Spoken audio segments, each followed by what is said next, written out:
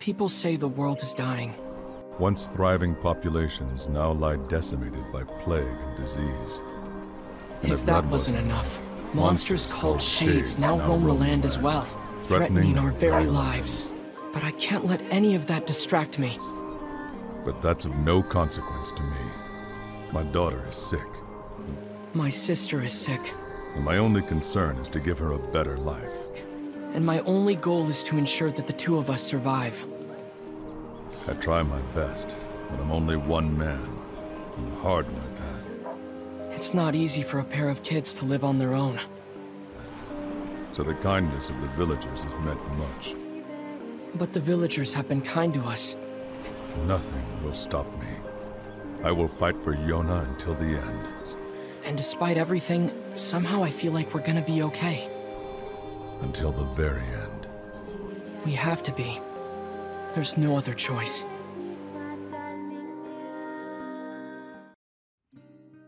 So it finally dropped. Due to external factors, I can't do full coverage of the game at the moment, but I do want to at least talk about my first impressions of Nier Replicant, and how it compares to Nier Gestalt.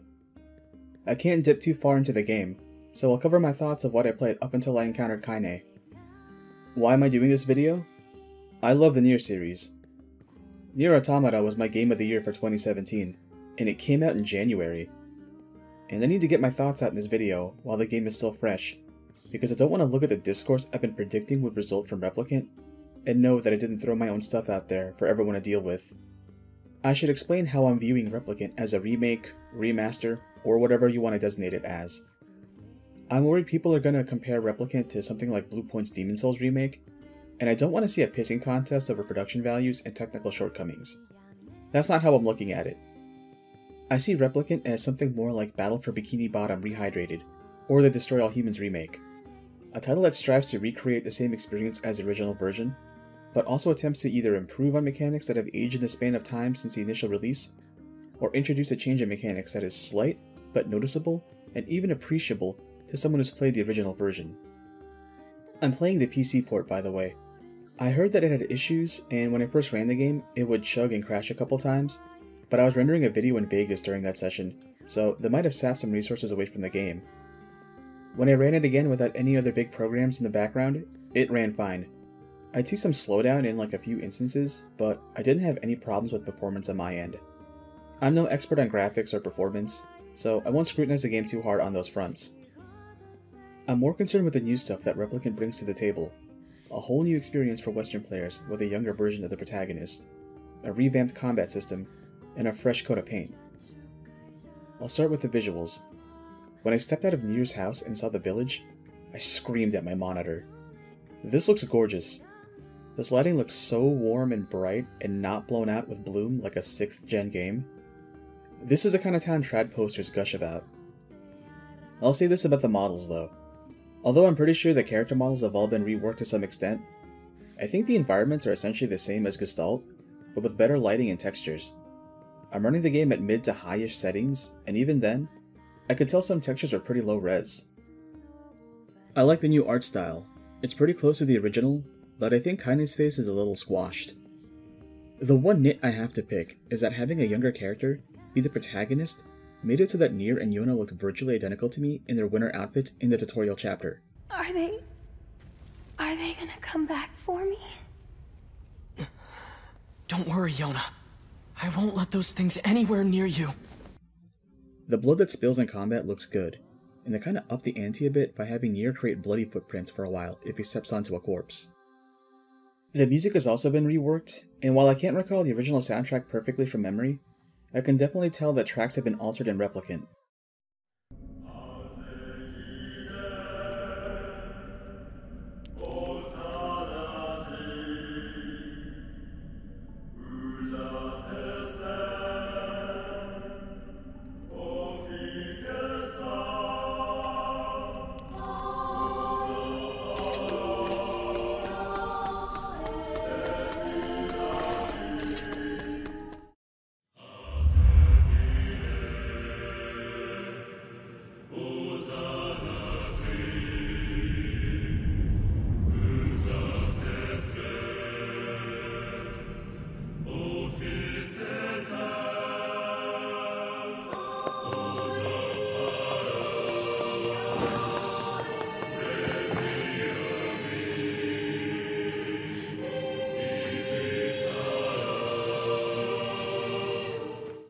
The sound mixing is really good in Replicant. There were some lines between Nier and Vice that got drowned out in the heat of combat in Gestalt, and Replicant made it very clear that when Weiss recalls how to do Dark Blast, there's a filter in his voice to signify his memory temporarily returning. You just sucked the blood out of those things?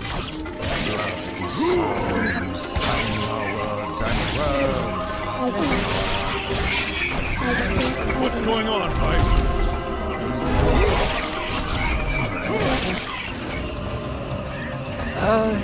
Did you just suck the blood out of those things? Blood is sound, sounds are words, and words are power. Okay. Is this? I remember. Also, I'm genuinely impressed that Replicant went the extra mile to voice virtually every line in the game. Every NPC I've come upon will read out their lines. Not even Automata had that as a feature. Young people always drive themselves forward, but it's important to take a step back and look around sometimes. A port town like this is a real jewel. If you can't find it here, you don't need it. There's a post office in the center of town that manages to send letters and packages all over the world. We've also got lots of fish, which are in pretty high demand. Lots of ladies, too, but they're not as sought after. Aside from the visuals and sound, the other big change between versions is how Nier himself controls. I'm not even going into combat at the moment, but just like basic character movement between brother and father is like night and day. Father Nier can run at a decent pace, but the game world is so spread out that traversal kind of becomes something you tune out as you play the game. You become so familiar with the game's world that you just go into autopilot when you move from place to place. If you've ever zoned out while driving and found yourself surprised that on a subconscious level you knew where to get to and how to do it safely, it's kinda like that. When it comes to Brother Nier, the best way to describe him is fleet-footed. If you walk forward for a set amount of time, Nier will do a Devil May Cry style speed-up effect and break into a full-on sprint. What's cool is that, if you press a dodge button and hold it down, Nier will roll into the same sprint without having to wait for the speed-up effect. It's very similar to how holding the dodge button in Nier Automata would cause the androids to go into a brief speed burst with their dash. This is a godsend for the early game when you can't ride boars yet. I didn't compare the versions against each other, but I'm pretty sure I can cover a lot more ground in the open world in a lot less time with Brother Nier than Father Nier. Here's a weird change that I didn't know I even wanted until I played Replicant. Walking indoors with Father Nier can feel awkward and stiff because he only goes at a set pace and he walks like Frankenstein. Brother Nier can adjust his walk speed so he can do the virgin walk or trot around indoors. Although both characters can hop indoors, Brother's small stature makes it look a lot less awkward. Item gathering has been optimized now. Instead of freezing the game to tell you when you've picked up another restorative, the game will now have the item hover over Nier's head to indicate what he's gathered. He still does a ruffling around animation, but it doesn't feel as slow as in Gestalt. Okay, now we're going to talk about combat. If you haven't played it yet, the best way to describe Nier Gestalt's combat is serviceable. Just like Nier himself, it gets the job done. You're not coming to Gestalt for its combat. It's mid, but it's not bad. I know that everyone has their own idea of what is and isn't good combat, so I'll explain how I look at hack and slash gameplay. If I'm playing such a game, and after 20 minutes, I feel like I'd rather be playing EOE, Eve of Extinction, then the game's combat is bad. Gestalt passes the EOE test, whereas Devil's Hunt flunked it and had to retake a semester. Replicant tested out of the entire class and got course credit. The combat gets described as character action, and I don't entirely agree with that designation. It gets labeled as such because the attack animations are flashy and flow into one another. X or square for light attack, and Y or triangle for heavy attack. The thing is, the combo pool is pretty shallow, and the way it varies itself is whether you tap a button or hold it down. The shoulder buttons allow you to map various actions based on your preferences. By default, the left and right triggers are mapped for block and dodge, respectively. If you block an attack at the right time, you can parry that attack and follow it up with a counterattack. If you press the left stick in the direction of a given enemy and press dodge, you can sidestep around them and avoid an attack. Replicant carries over Gestalt's control scheme for the most part, but with some notable changes. Replicant now has target lock-on by pressing in the right stick on a highlighted enemy, and can shift focus on multiple targets by flicking the right stick. Pretty standard targeting system in a third-person action game, and it's what Platinum Games post-Bayonetta have employed. It definitely offers a level of precision and combat that Gestalt lacked. In Gestalt, Y or triangle only ever had one function, which was the guard break. If you press it in the air, it could also double as a ground slam attack. In Replicant, Y or triangle is treated more as a heavy attack. Its combo pool is still shallower than X or square, but you can chain a couple of combos with consecutive Y presses. Brother Nier also has new attacks that follow up from a sprint for both light and heavy attacks. Parrying returns, but now you have the option of a light or heavy parry. The light version does a sweeping attack that catches any enemies within its hitbox. The heavy version launches a target up into the air for more combo setup. What I love about parrying in Replicant is that the window for it is pretty broad, and Brother Nier's responsiveness to player input is practically instantaneous, whereas Father Nier had a slight delay in all of his inputs. It took me a while to get the timing down in Gestalt, and some enemies had attacks that I just couldn't catch.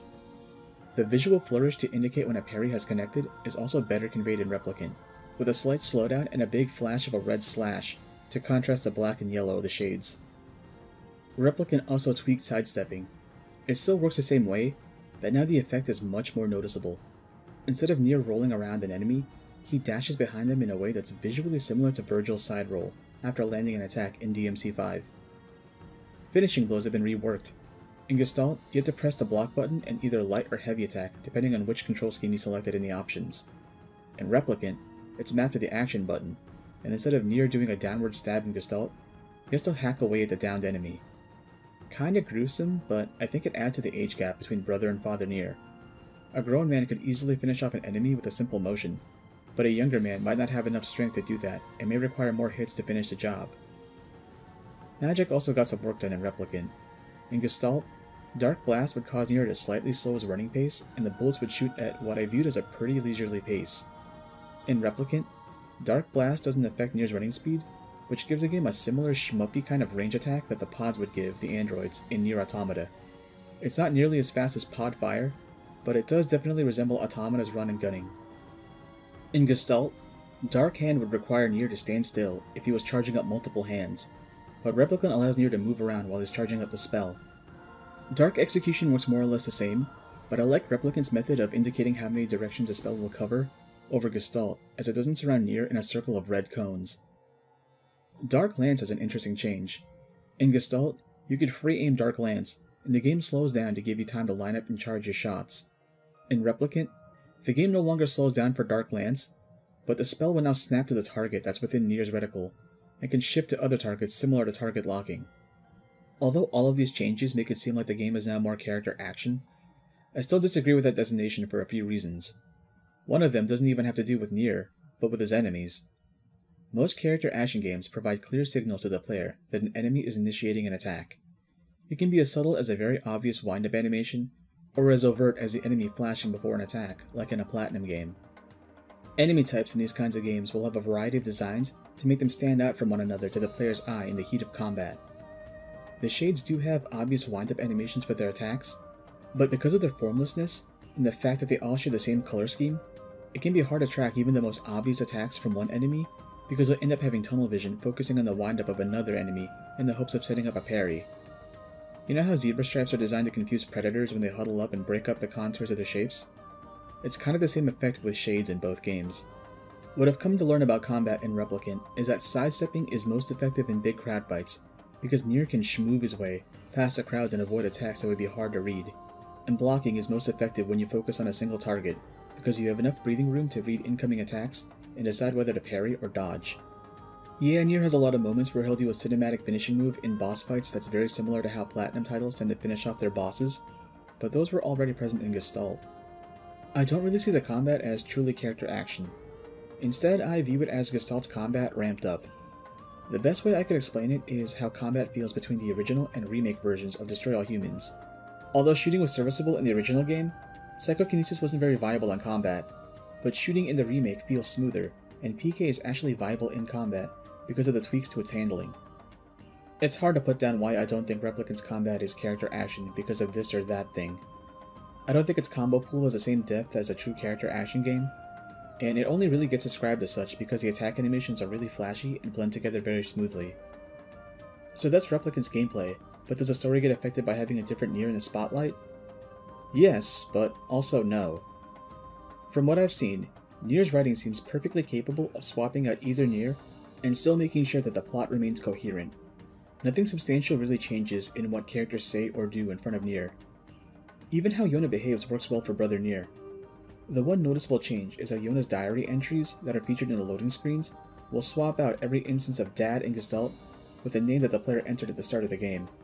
It makes sense that this would be the case, as there is no honorific in Western culture that anyone uses to refer to their older brother. Whenever Yona does in fact refer to Nier directly, the game cuts off any reference to Dad, and the text box will include the player name for Brother Nier.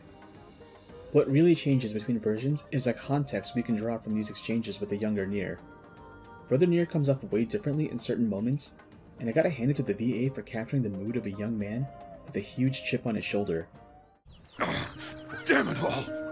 Why does it have to be Yona? Why not me? Of all people, why my only daughter? This is so unfair. Yona hasn't done anything. Why do terrible things keep happening to us? Father Nier is the proto-sad dad. He's very matter-of-fact to the point of being blunt. When he talks to Yona, it's got a very paternalistic air to it, like only he knows what's best for her, even if she thinks otherwise. Yona, I'm sorry. I have to go.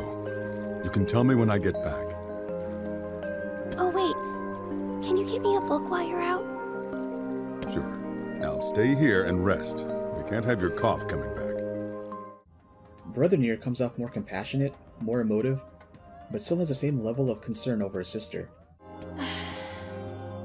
Okay. But I'll bring you back a book from the library, okay? Yay! Thanks! I'll see you later. Try and get some rest. He seems like he'd be more capable in social settings than Father Nier. Tell me about this black book. Where's it from? How does it work? What? It's just a song. I don't know what it means. What kind of idiot sings a song without knowing what it means? This kind of idiot? Look, why don't you go to the library and ask Popola? She's smarter than me. Maybe she knows. Popola, huh? All right. So how exactly does this white book save the world? It's just a song, yeah? I don't really know the details. Oh. Aw, don't be sad. Look, why don't you go ask Popola? She's got a big brain, maybe she knows something. That's a good idea. Thanks. But I'm only one man. I'm hard like that. Admittedly, he doesn't carry the same level of authority in his voice when he tells Yona that she needs to stay in bed, but that makes him even more interesting, as it's those moments that show how much he has to act like the parent in order to take care of Yona.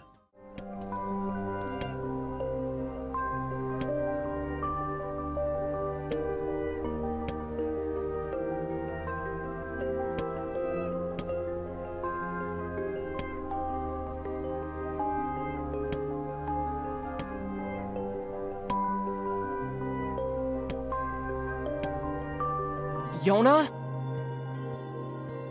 Oh, hey! Yona, you're supposed to be in bed. See, now your ribbon's all undone. I'm sorry. I just thought I'd see if the library had any books about how to cure my sickness. Yona. Look, don't worry. You're gonna be fine. You just need to eat and rest. If you take good care of yourself, you'll get better. You really think so? I know so. Anyway, I've got work to do, so I need you to head home. Deal? Deal. These changes are also evident when Nier talks to other characters. Father Nier comes off deeply respectful towards Popola. Brother Nier is equally respectful, but comes off as a young man with something to prove. I like to think of Father Nier as Mike Rowe from Dirty Jobs. He's a guy willing to take on any gig and isn't afraid to get hip deep in Shane blood, so long as the pay is good. Brother Nier is more like Tom Holland's Spider-Man, where he wants to prove to everyone how capable he is at slaughtering shades. There were some lines in Gestalt that always felt a little awkward for a grown-ass man to say that seem more fit with a younger man's thought process. I haven't made friends with Kaine in Replicant yet, but I'm pretty sure hearing a naive twink tell you that you're now friends with him is an easier buy than when a 40-year-old shirtless bear says the same thing. A lot of what I've taken from these differences is based on the voice work for the English dubs. I think the best way to show the contrast between both Niers is the line they say when they accept the book's offer to protect Yona in the tutorial level. Stay away from my daughter! Stay away from my sister. I'm not here to say that Brother Nier is better than Father Nier. It's a different approach to what is ostensibly the same character. A man desperate to take care of the only family he has in this world. It works from both angles, but each version elicits a different effect, based on the respective performances and the shift in family dynamics. I gotta say though, there have been some tweaks to the dialogue that make it so that the game isn't an entire one-to-one copy-paste job. Die, die, die! I'm gonna pull out your teeth and cram them up your ass! That woman has a fouler mouth than one would expect. Die, die, die, die! I'm gonna pull out your teeth and cram them up your ass! That woman's mouth is as fierce as her sword work. Let's just focus on defeating this thing. Something else that's really noticeable between versions is that Replicant doesn't even play Kaine's iconic line towards Vice at the beginning of the game's attract screen. Vice, you dumbass!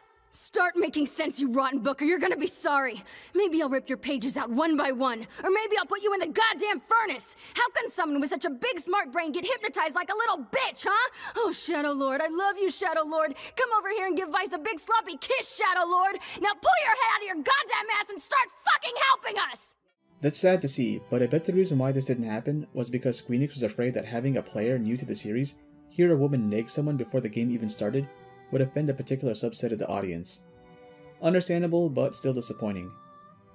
You want to know what change made me burst out laughing? Huh? Shaman fish? Oh, sure. They're a cinch. Practically jump into the net, they do. But I won't do it for you. So take this pole and go fish one up yourself. Oh, and you can't catch them here at the pier. Go dip your line at the big beach on the west side of town. Squeenix did not want a repeat of events from 11 years ago. Anyways, I don't really have much else to say about Replicant at this point. Hopefully when things settle down and I really have time to cover this game, I can do a thinking bout on it and bring up some substantial comparisons with Gestalt. But having just a small taste of the game, I like what I see. You know what's something I wasn't expecting to appreciate when I first installed the game? It's like just short of 20 gigs of storage. I know it's an upscale job for an 11-year-old game, but that was such a pleasant sight to behold after using up 70 gigs for Doom Eternal. Please play Nier Replicant. It's a good starting point to the series. If you're really curious about trying the original to get a better appreciation for this return to a great masterpiece, then definitely try to snag a copy of Nier Gestalt.